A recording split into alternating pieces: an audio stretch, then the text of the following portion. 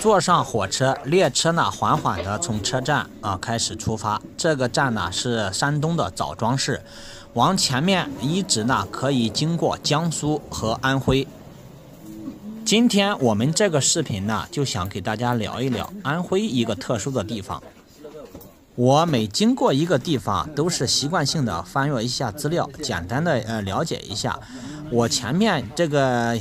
要抵达的这个城市呢，我也是在翻资料的时候猛然间发现它呀真的是特点非常多，所以呢，我觉得有必要给大家在这里分享一下。当然了，我了解的不一定非常全面，如果有遗漏的地方呢，也希望大家熟知的可以在视频的下方进行留言进行补充。安徽省呢，它的省会是合肥，近年来发展的比较快，但是呢，就是整个安徽省来说呢，我看了一下资料显示呢，发展的并不是非常均衡。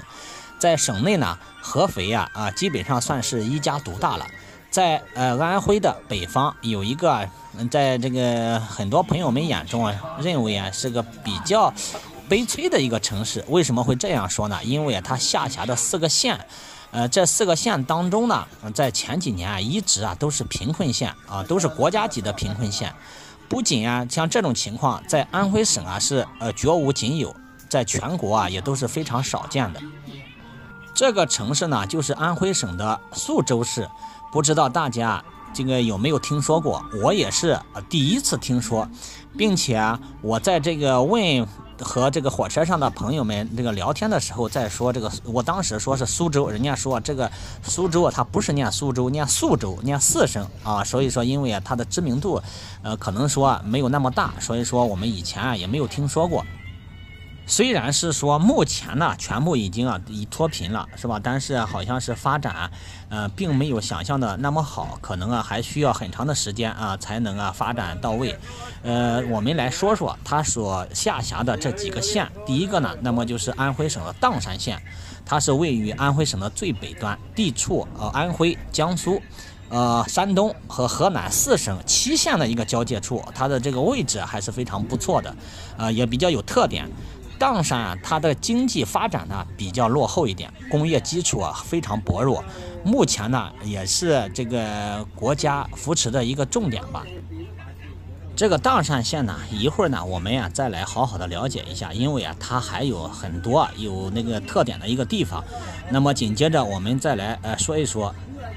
安徽省的萧县。它呢也是在安徽省的最北部，东面呢它是这个靠近徐州，南面呢连接着淮北，位于淮海经济区徐州都市圈的一个中心部位。它被那个誉为淮海明珠，因为呢与这个徐州联系比较密切，也被称为徐州的后花园。我也看到有朋友们在说他也是说有一些时候呢一直想回归江苏，但是呢一直也是没有实现。再一个呢就是灵璧县了，它是安徽省的东北部。还有一个呢是4县这几个县加起来我看了一下它的这个生产总值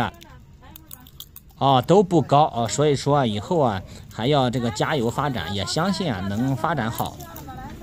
安徽宿州它还有一个特点是什么呢？就是在秦朝末年，陈胜、吴广那个揭竿而起，发生了中国历史上第一次大规模的这个农民起义。那时候也被称为大泽乡起义。大泽乡也就是现在的安徽省的宿州市。这个宿州它也是位于安徽省的东北部，地理位置是优越的，是华东地区重要的一个交通枢纽了。它的这个历史也比较悠久，是安徽省内的历史文化名城，早在周朝时期就建成了。那个时候开通大运河，就设置了一个苏州。苏州它因为那个和徐州相连接，也是古代的兵家必争之地。刘邦和项羽在此地进行了闻名世界的河下之战。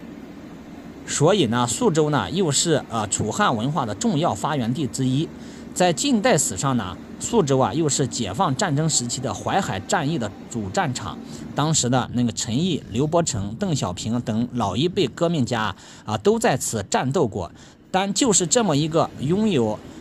悠久历史的文化的城市，却是这个在全国啊并没有多少的知名度。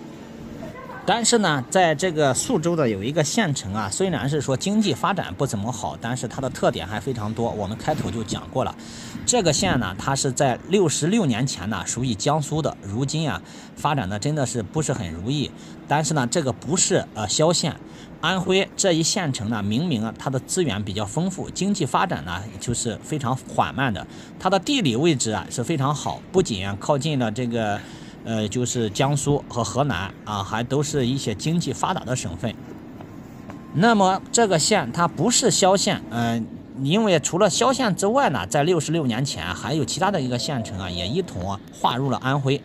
说到这个地方的时候呢，大家不知道有没有猜到是哪一座县城啊？这个县城呢，那么就是砀山县。说到砀山县，可能啊最有名的就是砀山梨了吧？相信大家都吃过砀山梨。一会儿啊，我们的列车会经过砀山县，我们看一看路的两旁是不是有很多的这个梨树。这座县城啊，在1955年的时候呢，被划入了安徽。安徽也将境内的盱眙县和泗洪县给了这个江苏。这座县城总面积啊为1200平方公里左右，常住人口啊也不少，大概在100万左右，算得上安徽境内的人口大县了。它的这个经济水平啊，总的这个 GDP 啊，在这个和周边的县市相比起来呢，并不是非常好。其实安徽县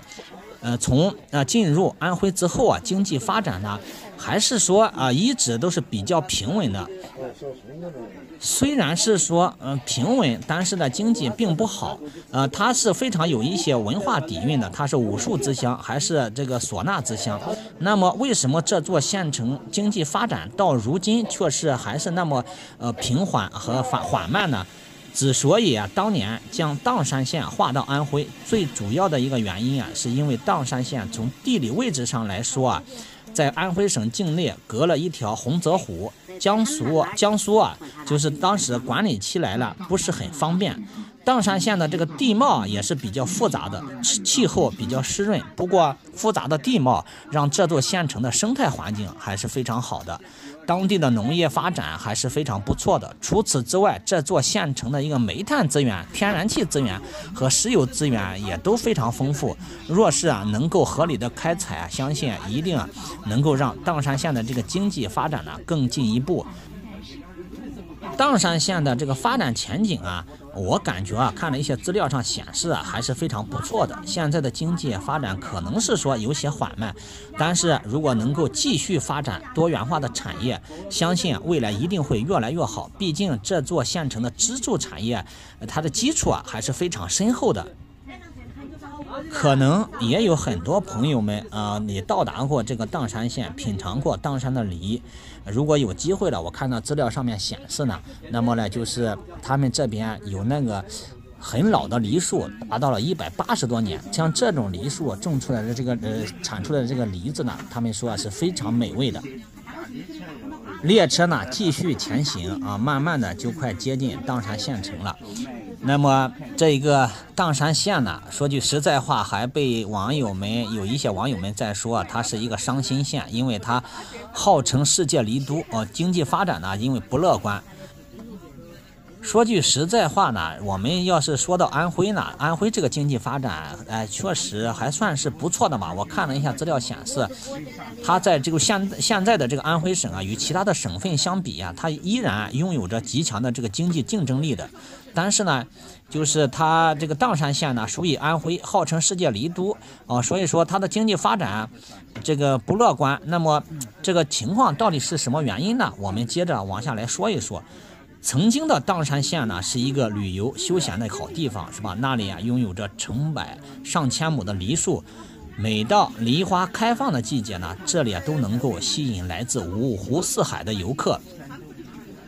它的这个梨的年产量是非常可观的，所以说人们就叫这个地方为世界梨都。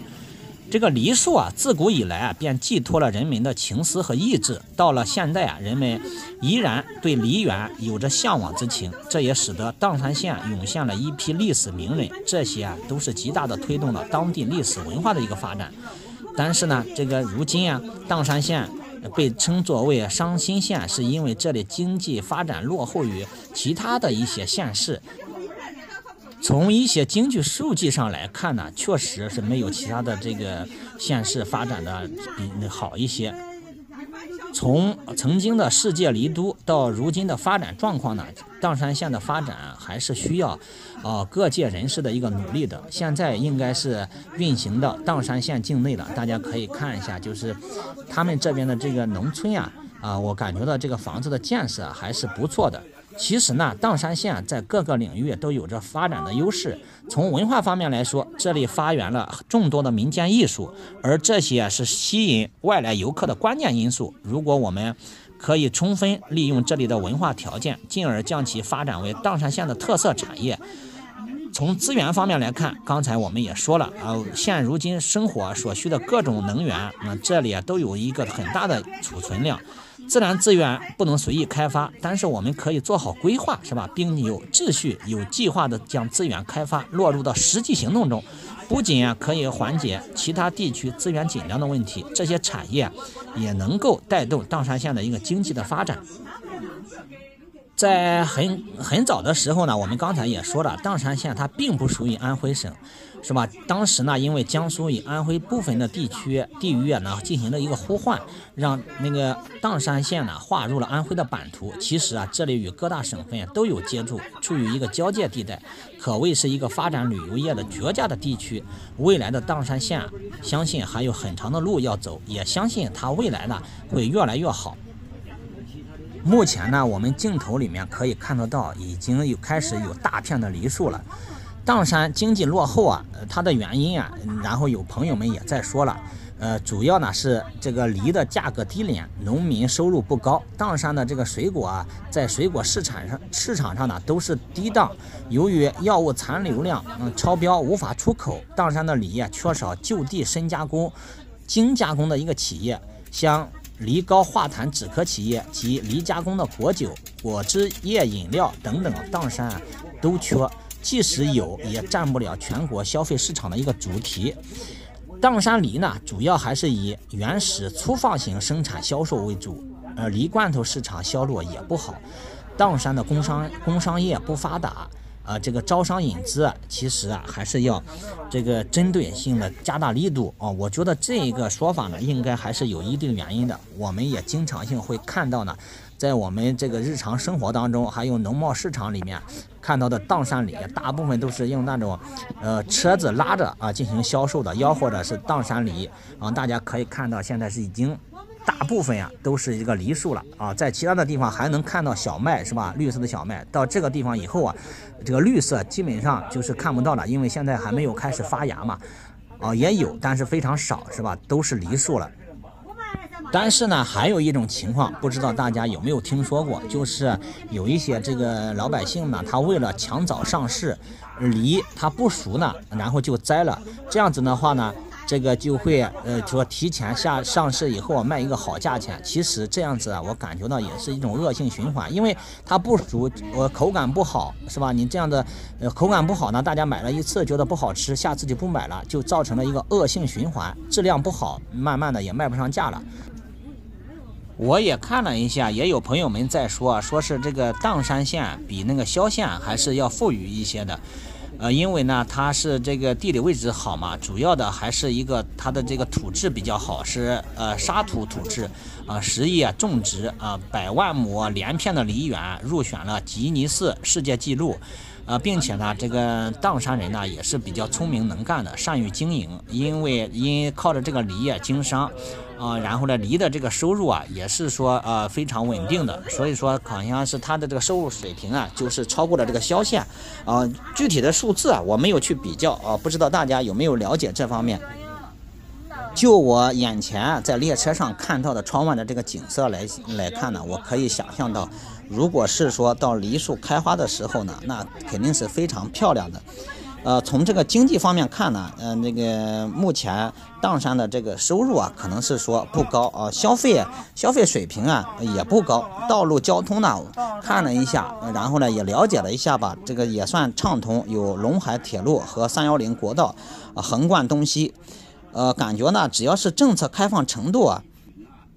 达到以后啊，慢慢的好好的规划，可能会发展的会越来越好。说到这个风景区啊，有些朋友们可能会说了，一个县城在这个平原里面，砀山，并且这个经济发展，不算很好，应该没什么风景区。其实整个砀山它就是一个风景区了。看资料显示，这里的这个绿化达到了95%，大家可以想一想，在全国可能都是不多见的。特别呢，也是刚才也说过嘛，如果是说到3月底或者是4月初的时候，雪一样白的这个梨花，可能比起东北的这个林海雪原也丝毫不逊色。如果在10月金秋的收获季节呢，更是让人留恋，因为比蜂蜜还甜的这个酥梨确实呢让人比较喜欢。现在呢，我已经到达了砀山县，看上去这个站台上人流量还是非常大的，人来人往，也说明这个县城比较繁华。资料上显示呢，它的面积是1200平方千米，人口在76万多人左右。以上呢就是我对这个砀山县的一个了解这个视频就给大家分享到这里了。